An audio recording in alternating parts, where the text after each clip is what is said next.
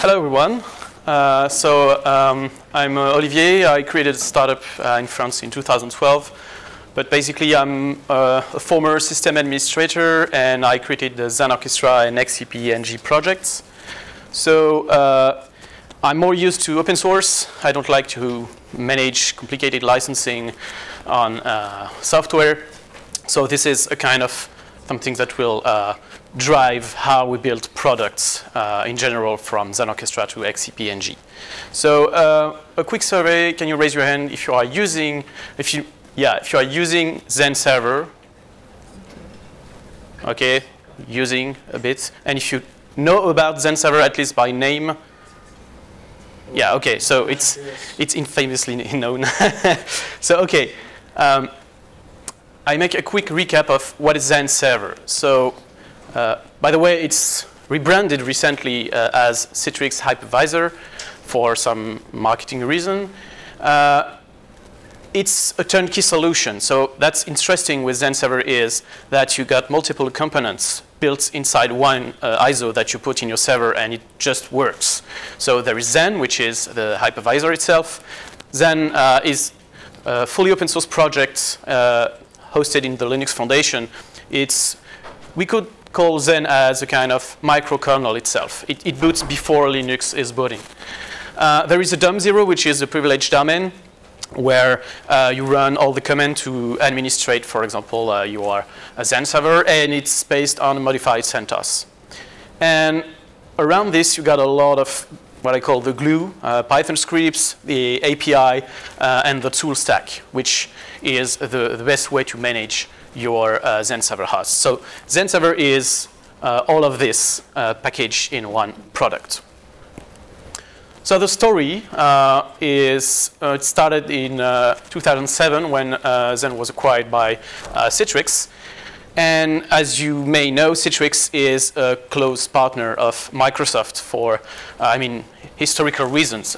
Mainly Citrix is selling remote desktop products, so you can access Windows desktop from whatever you like, whatever you want. So their customers at the time were mostly Windows users, so they couldn't really sell easily something that's based on Linux. So they tried to hide a bit what is XenServer behind. So they decided to develop a kind of a repo-level API, which is called the ZAPI. And this API is used by the Windows client, which is called XenServer. So as you can see from the start, it wasn't something done for a Linux user or maybe easy to use for a Linux user. For example, there is really strange pack system that you need to use to update your XenServer host. So it's kind of SP1 and that kind of stuff. So that's more, Windows thingy in general. So if you are a Windows admin, then when you're going to dig inside XenServer, you are facing a Linux console, so it's a bit confusing. And when you are a Linux user, you are trying to use a product and not really understanding when there is a strange pack system. So those are, I would say, marketing and political decision. But behind XenServer is really, really a powerful system. So when I say it's bad, I don't say it's bad technically speaking. I say it's bad on the way they built the product. So maybe you can blur my face, when Citrix will see this presentation. But in short, when you try to do your product, if you decide to do it your own way, I mean by that not being close to other open source projects, etc., then you need to put a lot of resources to do that. So if you are VMware, that's fine, because VMware, there are a lot of people working on the product every day, so they continue to maintain it, etc., etc. So they can pick some bits from different systems and ideas, and it works. But Citrix decided to stop competing directly with VMware on the server virtualization market. I insist on the server virtualization market because Citrix is more focused on the remote and desktop virtualization market. So it's not exactly the same stuff. So they decided basically to drop the competition in the direct way, and they decided to, well, we're done with that, then we will open source the project, and magically people will come into the project and write patches and improve the project. So the problem here is open source doesn't work like that. It's just not putting the code somewhere on GitHub or whatever you want, and people will come to help your project. You need to do some efforts to do that. So it's not really open. this is, I would say, one of the problem not a technical problem again, but I would say a product decision problem. So what I said, it should be really open, what it means to be really open. So I just made a small list of explaining how you can do an open source product. So when you do that, the idea is to be the closest possible of the upstream. If you use, for example, CentOS, then do the less modification possible on the CentOS, or try to stay up to date with the upstream, because otherwise it's a lot of work to maintain your own stuff. The example is their strange update system, which is not using the classical yum update for a CentOS, but using a kind of pack, which is really, really strange, and it doesn't help to have people using it really in a broader range, even in your own lab, etc., because it doesn't sound normal to use against a classical CentOS. Also, if you do really open source project, you tend to avoid to make some complicated forks. By that I mean, for XenServer they had to make a fork of QEMU to make some modification. That's fine, but the fork grew too much. So it was really a problem. It was fixed maybe, I would say, last year or so, when they decided to go more upstream and to push the changes inside QEMU directly, but this is relatively new. An open source project should be easy to contribute to. By that I mean not especially on the technical side, but at least you should have contribution guidelines, you should accept code changes with pull requests, etc. That wasn't the case until recently in XenServer. Also, you should share your development. I mean by that, if you have a GitHub repository or just a Git repository, your master branch should be available to everyone. So before you even make a release, people can test it, play with it, or maybe report some bugs, etc. So before there is an actual release, you have inputs from your users or your beta testers. It's not the case. You can have access to that for some piece of code of XenServer. It's also a good idea if it's possible to share your nightly builds. If you have a complex platform like XenServer, it could be useful for people that aren't able, for example, to build it from the sources, but they just want to test what's coming, for explore the new features, etc., etc. So it's not possible again with XenServer. So it was the case maybe 3 years ago, but it's not the case anymore. Also, you have to be really careful when you introduce some proprietary software inside your open source product. I mean, that's okay to do that, but if you do that and it breaks the build when you try to build with open source code, that's not a good thing. So there is a component appeared maybe 4 months ago in XenServer that exactly does that. So, and basically they don't really care about it.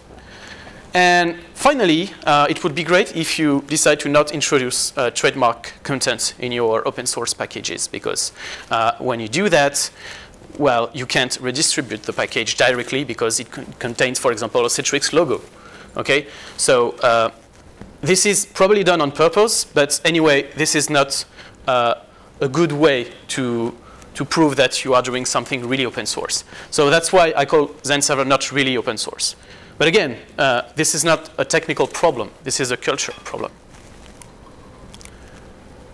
So the result is, in just last January, you got something that a lot of people know, by name at least, here. It's really a powerful hypervisor, but the problem is it's a kind of a niche hypervisor today, okay? Because it's targeting more virtual desktop than server virtualization, and it works for people that have to work with this kind of load. But otherwise, you, as a user of XenServer, you have the impression that there is no progress on how, or innovation on how the hypervisor is developed by Citrix. It makes sense, and it makes sense because in the end, it's not the priority for Citrix to develop that, because they decided to stop to compete with the server virtualization world. And recently, maybe you heard of that, they decided to change the license and they decided to remove some feature that they got in the free edition of XenServer. So this is really important because a lot of people were using the free version, and they discovered one day then you can't live migrate a VM with a storage from another host to another one because now you need to buy a license. So this is also the lack of vision on your product that can, make people going away into another hypervisor. So this is the current state of XenServer. So I will open a kind of a parenthesis regarding the product we've done in the meantime. Back in 2013, we decided then that XenServer will be a great platform to develop a web UI on top of it. So this is XenOrchestra, okay? Because the API, as I said, is really powerful. So for us, it was easy to say we don't want actually to have to install a Windows just to use their clients to manage our servers. So we decided to create a web UI, a web management solution for XenServer. So that's how XenOrchestra is born. Okay, so this is just an example of the dashboard. So just to make things clear, it started to be a web management tool like a kind of vCenter, something like that. And then we added step-by-step new features like backup or VM delegation, etc. So today, the main selling point of XenOrchestra is doing backup on XenServer. So from the start, we decided it won't be a XenSenter clone, which is the Windows client thing. We had the vision on the product, and it's open source, by the way. The vision was to say we want something that just works and that you plug on your XenServer host, and you got a web UI, and you don't have to install anything on the host. So it's agentless, and in 1 minute, you can connect all your infrastructure, and it works. So this is what we are basically selling with XenOrchestra. So this is about the context, okay? We did a lot of stuff with XenOrchestra. As I said, we started just as maybe, manage your VMs, migrate, access the console. But then step by step, we even added very, very cool feature like, for example, Delta backup, which is really useful when after the first backup, you just send the difference from your VM the next time. We got a lot of adoption, etc. I would say, okay, that's cool, it worked, and the idea was to leverage the potential of XenServer by using its API. So this is about the context, okay? So what about XCP-ng? What the connection between XenOrchestra and XCP-ng and all this stuff? So XCP-ng is basically a fork of XenServer because all the shortcomings in the project management, as you've seen before. We get the code from XenServer and we built it ourselves and we redistribute it. This is what you do when you do a fork, okay? Why it's called XCP-ng? Because before XenServer was open source, you had an open source version of XenServer which called XCP, but it didn't work. And the reason is pretty clear. They tried to make it work as an open source solution, but without any culture of open source in the company in Citrix, it's really hard to get people on board because they don't know how it works, how open source works. So it's basically XCP plus next generation. So it explains the name.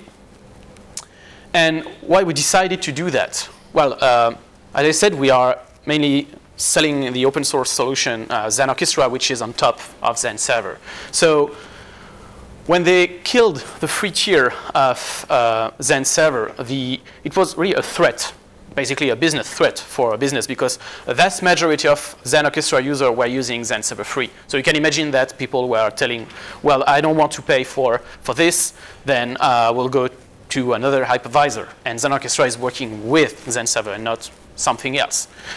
So our first idea was to make something that will protect us in the way that, okay, if you want to leave XenServer, then go to XCP-ng. It's free and you don't have anything to pay. It will have access to all the features that you need to run your server virtualization stuff. So that's why I call this a defensive move, okay? So before doing that, because doing a fork is not something that you decide just one day and do like this, we decided to make some, thinking and having some metrics if people are really interested about the concept of doing XCP-ng. It can sound strange because you are telling about forking an hypervisor in 2018, which is, I would say. Well, in 2008, that could be trendy, to tell you are launching a new hypervisor. But everyone is talking about Docker and serverless and cloud and stuff. So even myself, I wasn't convinced that enough people could be interested about the idea to do that. So we decided to make a small Kickstarter campaign with the 6,000 euros to start as the initial goal, to say, okay, if we have enough money, we can at least take some people and work them on the idea, on the prototype of a fork, etc. And so we will try to see if people are interested by that. And I've been really stunned because a lot of people answered the call of XCP-ng, and it was a really big success. The Kickstarter campaign was really a big success. And you don't even have the complete amount here on the graph because some companies couldn't be able to pay by credit card. So they did a wire transfer. So in the end, we managed to get a lot of resources to start the project, and we started to wonder, maybe there's something to do that it's just more than a defensive move. Because if there is so many people interested by the concept, why not going further than that? So we've been from a threat to an opportunity. So an opportunity to do what exactly? Well, the opportunity to tackle all the limitation and the problems that you have in XenServer previously. So in a purely business perspective, it's also interesting for us because we are selling a kind of vCenter for it. And then if we can manage to also have the capabilities to work underneath on the hypervisor level, so it makes sense for us to have some kind, for example, a bundle of the hypervisor and the management interface. But outside that, it also opens the door to innovation inside XCP-ng itself. I mean by that, if we start to understand how it's built, then we can improve it, we can contribute, we can add features, we can fix bugs. So all the limitation that you have previously with XenServer only built by one company, which is Citrix, can be removed by doing something that's built by the community. So a first example here was to replace the clumsy pack update system by doing the classical yum way, but still getting in mind that people don't want to have all the stuff by themselves. They want to have something turnkey. So we exposed the yum command from the web UI of XenOrchestra. So you have here a red dot telling that you need to patch your hosts, or you have a button in the interface to update all your hosts at once. So you just have to click, and then it will tell the API to make a yum update, and that's it. So you can keep the turnkey solution, and at the same time being close to the upstream and more closer to CentOS in this case. Or so we just, when there is an update basically done by Citrix, we get the RPMs, we check them, and then we put them in our own XCP-ng repository. So, and as soon as we've done that, all the people can see the updates directly from the web UI or by typing yum updates inside the XCP-ng hosts. So since the first release in April, we did a lot of stuff. So more than I was even dreamed of. So as I said, we improved the update mechanism, but we did more than that. We removed all the license features. So we had to replace a license daemon by something that just answers yes every time, and it works. You can upgrade for all the XenServer version or the previous or existing XenServer versions without losing all your VMs, storage, or whatever. So if you have a host with, let's say, 100 VMs, you just insert the ISO, you follow the instruction, and you reboot, and that's it. You are on XCP-ng, you can boot your VMs, and that's it. There is no complicated migration path. It's transparent. We also started to play with other storage systems. So we played with ZFS and Ceph to integrate them directly into XCP-ng, something that Citrix isn't willing to do for multiple reasons, mainly political and marketing, not really marketing, but product management reasons. We added a way to create a software read during the installation. So if you don't have a hardware read into your server, but you have two disks, and you can decide to use both to make a read one on your system. CloudStack compatibility was added by ShapeBlue, so that's really cool. And also, someone in the community decided to fork the XenSenter client on Windows and to create XCP-ng Center. That's not us, but that's great because, well, we have people in the community actually doing some work. So it's not just our work, it's a teamwork between all the people that want to participate. Other fun stuff is we finally made to have some code that we did integrated in XenServer. We've managed to do that because we found a lot of bugs that we fixed. So, well, Citrix couldn't refuse to integrate something that fixed their own product. So they decided to merge some of our pull requests. We did things correctly on GitHub. We made a pull request, we signed the pull request, etc. So some of our code is already merged in the last XenServer version, 7.6. We also find some bugs that we fixed faster than Citrix.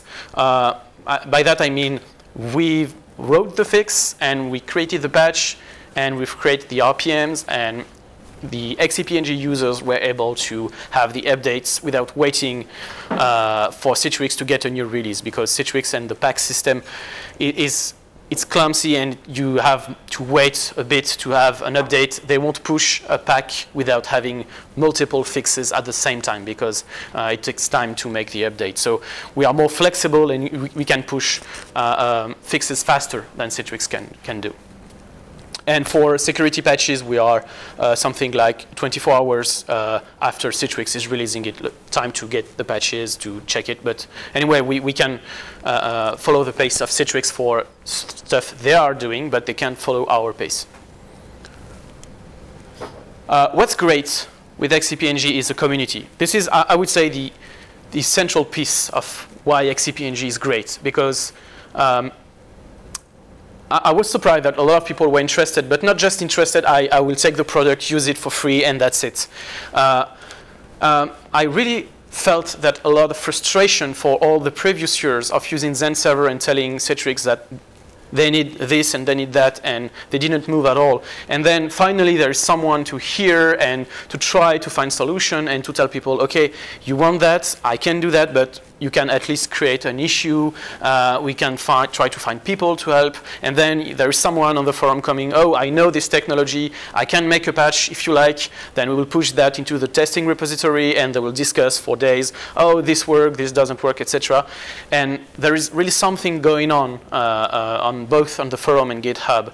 So it's not just us in the company. It's really more people appropriate XCP-ng and run it and try to play with it. Also, we have some a growing ecosystem. Some people add patches to be compatible with XCP-ng. I said CloudStack, but there is also some on Puppet Factor. People added the XCP-ng name to be able to get information about the host and get a kind of a report on the infrastructure. So this is also interesting because it's not just on the XCP-ng level, but all around on the whole ecosystem.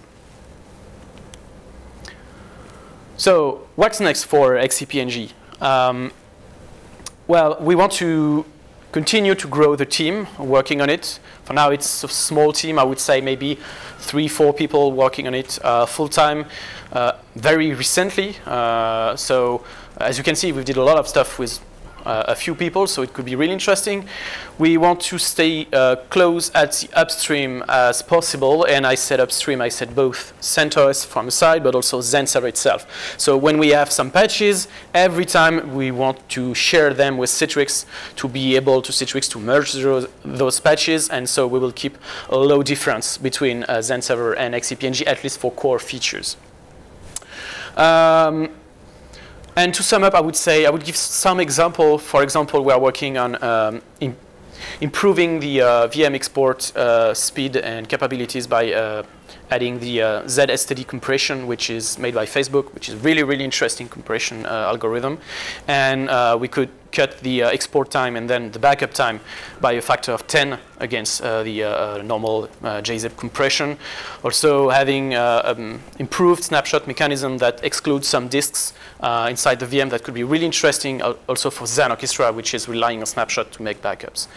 So as you can see, there's a lot of interesting synergies that we can do between XCP-ng, XenOrchestra, and also maybe in the future, we hope, with CloudStack. Because again, we are a component that's top of XCP-ng, so we could imagine to do a lot of stuff, really interesting stuff.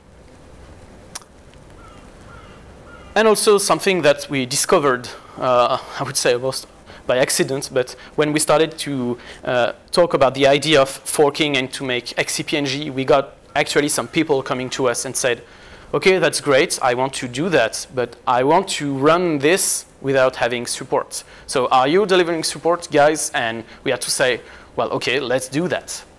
I mean, it makes sense because we have people actually working into the code. We have people able to fix problems inside XCP-ng. So why not using that to provide a support to run XCP-ng confidently into production? So we started to do that. Maybe we started officially 1 or 2 months ago to sell support for it. It's entirely based on support model. So you don't have feature restriction or whatever. It's if you want to support a host or a pool in production, then we can do that. Okay, you will probably have some question, but I can answer this one. Is there a shared future with XenServer? It's a complicated question. We'll try to get as close as possible to XenServer to be compatible. We can be compatible on everything, for example, on the vGPU for NVIDIA stuff, because this is not open source, so we can't do that. But otherwise, the API won't change a lot even in the next year, and the API itself is fully open source. So we'll be 99% compatible with XenServer for years to come. So we know that if we make some patches and if we fix some problem, it will be merged inside XenServer. But for new features, for example, ZFS, Ceph support, etc., it's very likely it won't be integrated in XenServer. But it doesn't really matter when you add stuff that's not into XenServer. It's better for us. Okay, so do you have questions? No question? Yes? When you put in an XCP node, is there a version of, say, older XenServer you have to be on to live migrate into the new version? You're not live migrating. Okay. Basically, we are following right now the release cycle of Citrix. So, for example, they got XenServer 7.5, then we got XCP 7.5, and then you can migrate from a XenServer host, live migrate from a XenServer host to XCP-ng hosts if they are the same version or if XenServer is older version. But like in XenServer, you can do the opposite, meaning that you can't migrate a VM from a newer to an older host. But otherwise, you can live migrate between XenServer and XCP-ng. So you can even test into your lab, migrate some VMs. If you're happy with it, that's fine. If you are not, you can migrate back in live. So it's really, really easy to test into your environment. Is there, so on the, say, the source, so you're going from XenServer to XCP, what's the newest, what's the oldest XenServer version you'd support for the live migrate? That's a good question. I would say live migrate should work from at least 6.5. I'm pretty sure about that. 6.5 should be fine. Before, I'm not sure. It's really, really old. Yeah. Cool. Thank you. Yeah. I just have a question about your other product, backup solution. Yeah. Do you have any plans to integrate this with CloudStack backup? I just discovered that, so it could be interesting, yeah, to discuss about how we do backups on XenServer and XCP-ng and how it could be plugged somehow to CloudStack. To be fair, I never used CloudStack. I heard of it, obviously. I know how it works. I would say the big lines, you know, but I've never used it. So what I heard that is there is a lot of interesting stuff that we could help or on the other way could be done because we have a huge knowledge on XenServer and now XCP-ng. So we could even, you know, maybe help to add some code inside XCP-ng to improve CloudStack support or into that direction. That could be possible. So yeah, we will have to discuss that, but it could be interesting. Yeah. Yes? At which point are you going to say, hang on, I can do a better job than Citrix? And just trying to maintain Citrix compatibility is just becoming a clamp around my foot. I can do better. I'm just going to go and do my own thing and create a better hypervisor. That's a good question. Well, I would say that thanks to the flexibility, for example, migrating from a storage to another. If we wrote another storage plugin, then we don't really care about the fact that if you migrate from XenServer to XCP-ng, the storage API would be the same. If, for example, if we integrate ZFS, it will even work if we took the ZFS driver and put it inside XenServer. So because it's all using the glue around, I would say there is no compatibility issues that I can imagine for now. So maybe in 4 or 5 years, they will change something deeply, but it won't be for tomorrow. So I don't think that there is any issue to be compatible, at least for the next years, in any way. Yeah, I guess my question is more, when you say I don't care if it's compatible anymore because my hypervisor is better than XenServer. Well, it depends of the pace of how Citrix is developing new features. I'm not really concerned. Also, a large part of the code they have to do is open source. It's complicated, but it's not rocket science. I mean, in the end, you have to deal with the kernel, QEMU, and this is something that everyone is doing from KVM to whatever. So I think we can always figure it out, a way to be somehow compatible, and then when we decide we won't be compatible, it will be a big choice, and we will, prepare people for that. But it's not in the plan for now because it seems not an issue for now. Yes. With a new YAM update option, is it still first to master and then? Yeah. This is for a very simple practical reason. Is the master always has the truth. The database on the master is important. So every time you update, it doesn't matter if you don't reboot. For example, you can YAM update your slave, then a master, but as soon as you will restart the tool stack or reboot a host, you always have to start from the master, because otherwise a slave can connect to the master database and then it would say, I can do that. So this is always the same thing. When you click on, for example, you got, 200 hosts connected to Xen Orchestra, and you click on update all, well, then you have to reboot all the master first.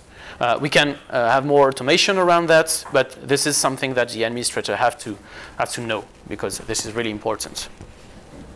When you want to get close to the CentOS version, so after each kernel update, they need to reboot, right? Yeah. So reboots will be performed more often than XenServer updates, because XenServer updates doesn't. We can. When I say close to CentOS, is for all the really critical packages like the hypervisor and the kernel. For now, you can't use a very recent kernel. It's 4.4, I think, in XenServer and XCP-ng, because there are a lot of patches on top of it. So for now, we are more following the updates from Citrix regarding those packages until we got enough know-how to do that by ourselves. We are already working on that because, for example, people who want to play with Ceph need a very recent kernel. So there is actually some community and even one person from our company working on trying to integrate a more recent kernel. But there is maybe between 200 and 300 patches on the Linux kernel. So when you have to apply those patches on a more recent kernel, it could be really a headache, because you need to understand which patch is doing what in the new kernel, if the new options are available, etc. So we need to learn more about that before be able to have, for example, a kernel that we released and not Citrix decided to release. Okay, thank you.